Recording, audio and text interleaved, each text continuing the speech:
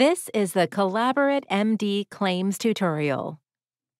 Here we're going to click on Claims, then Add a Professional Claim. We'll do a brand new claim, but you also have the option to copy a previous claim.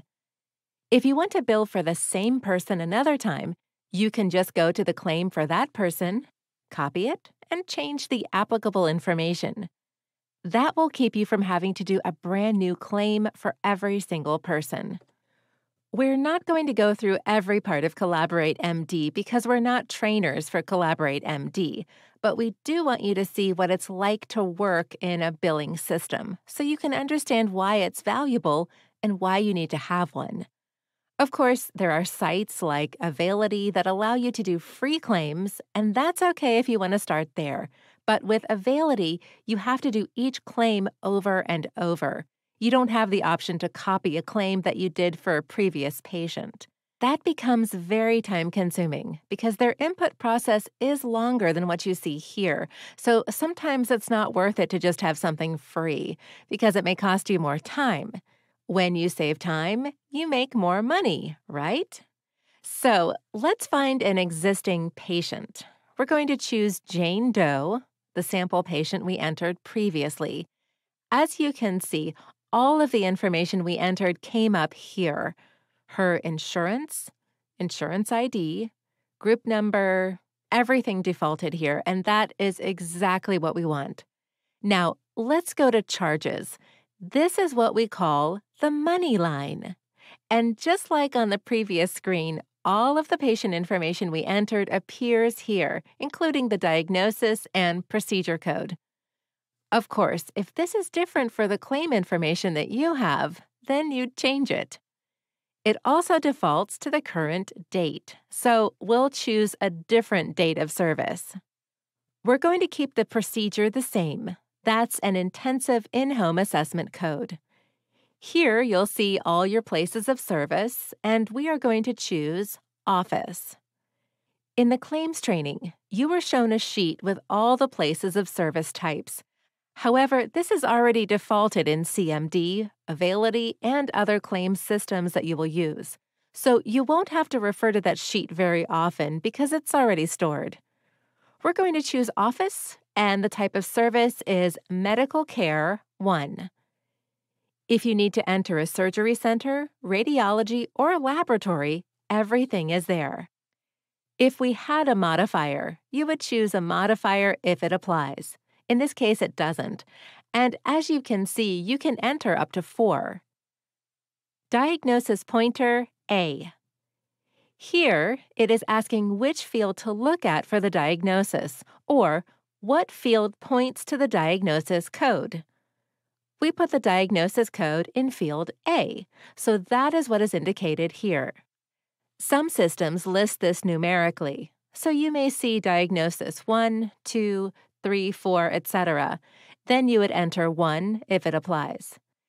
If there are 3 or 4 different diagnosis codes, you would put all of them here in A, B, then C, and so on.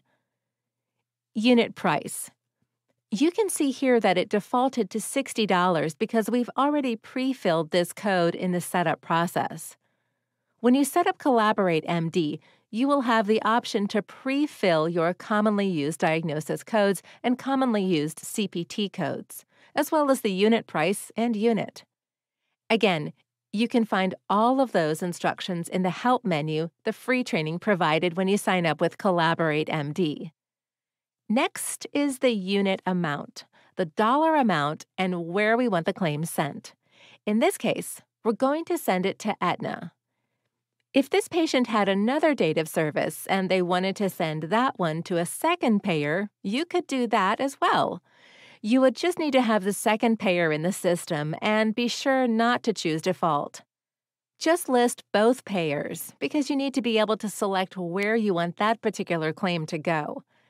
In this example, we have one payer, so it's going to go to Aetna by default. Then we'll save. So now we get the message. Diagnosis code F4130 is not in your personal code list. Would you like to attempt to add the missing code from the master list? I can say yes by clicking Add Codes, or I can say no by clicking Save as Incomplete. We'll choose Add. Some codes are invalid. Would you like to fix the error or save the claim as incomplete? Well, in this case, we already know this code is incorrect, so we're going to save as incomplete. We knew that code would lead us to this screen, and we wanted to show you for training purposes. So now we'll go back and fix it. We'll choose a code that we know is correct. All of the codes you see are the ones we pre-filled when setting up the account originally, because these are common diagnosis codes. We'll choose from the list, and then we see it entered in A, and we see A here as well. Now we are able to save the claim. If CMD knows that the diagnosis code is incorrect, which will happen sometimes, it will do what you just saw, and that's okay. That's why we wanted you to see that in training. So here's your whole claim, your patient information, the insurance company, charges, diagnosis, and CPT.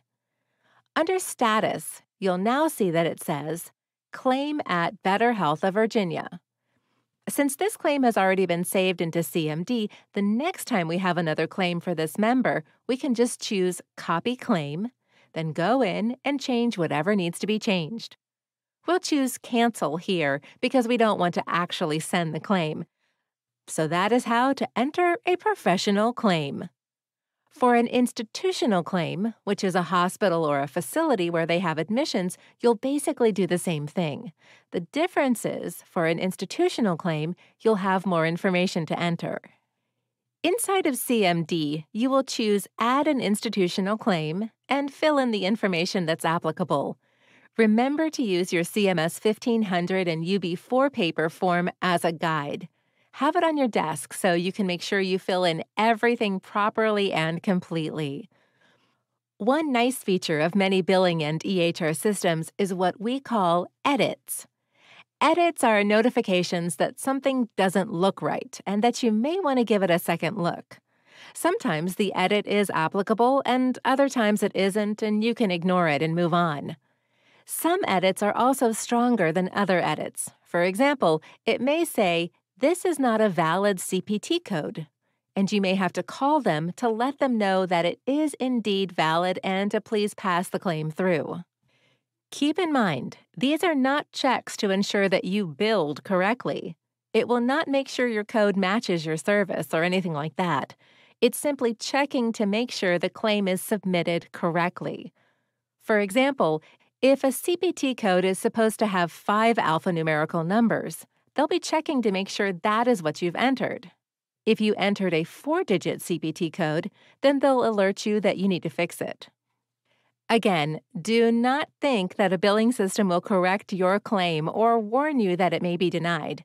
It is your responsibility to ensure your claims are done correctly. As always, if you decide to use Collaborate MD, take advantage of their awesome help videos and step-by-step instructions. It's so user-friendly, which is why we recommend it. That concludes this portion of the training. Please proceed to the next module.